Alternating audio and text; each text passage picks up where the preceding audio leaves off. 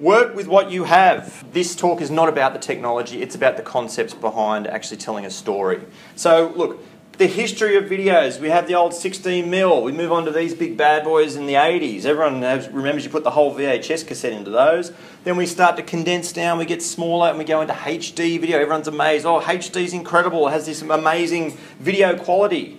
Now we can cram them into our own little snap cameras and we can get HD video. Wonderful. You know what, I'm getting so into this HD, I'm going to buy myself an SLR and that's going to do video as well. You know what, that's great. But there's also really basic tools people use. Webcams, flip cameras. The quality of the video is not that great, but does that really matter? If it's something you're comfortable with, you should be using it. Don't worry about the quality of the visual, as we've talked about before. It doesn't necessarily have to be in HD. Your file size is going to be a lot bigger if it is. There's nothing wrong with using a webcam or a flip camera. You don't need an iPad to do this stuff, alright? Because the one thing all these things have in common is that they must have a decent story. It doesn't matter what technology you use. The main concept is the story. And to have a story, you need three things. You need characters, place, and situation.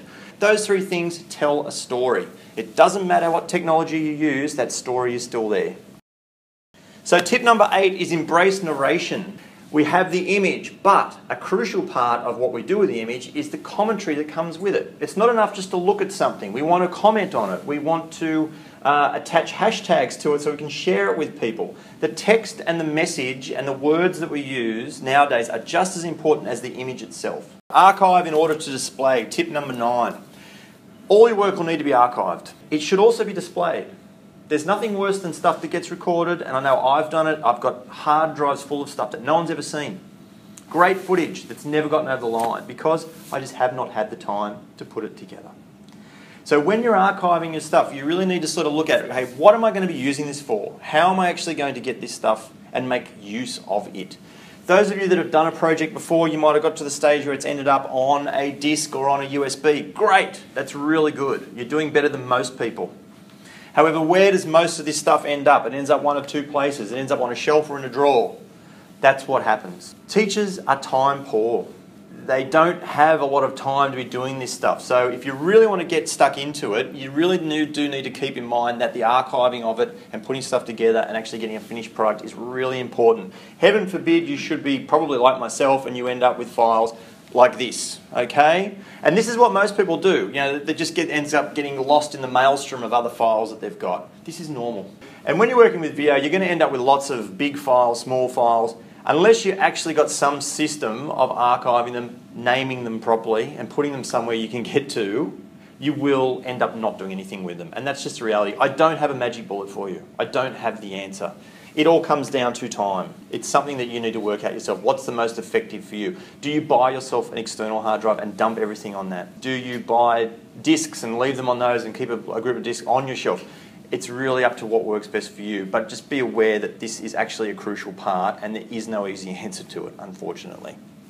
So the last tip is find a platform and practice that platform. This sounds very simple, but there are lots of different ways that you can edit these things together. Some very complex, some very simple. If you know someone at the school that has expertise and has the time to help you, become friends with that person if you want to do this stuff. Otherwise, the 4 platforms that I would suggest you use at very basic level.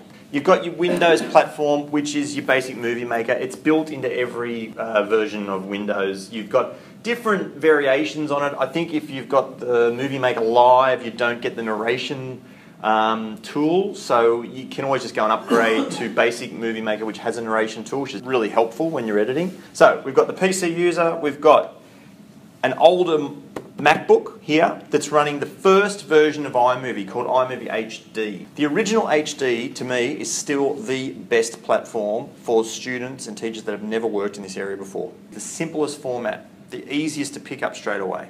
I also have a MacBook Pro here, which is set up with the latest version of iMovie. Interesting progression with iMovie. It's gone sort of round in a big full circle. I find the latest version is closer to the HD version than all the other iterations that came.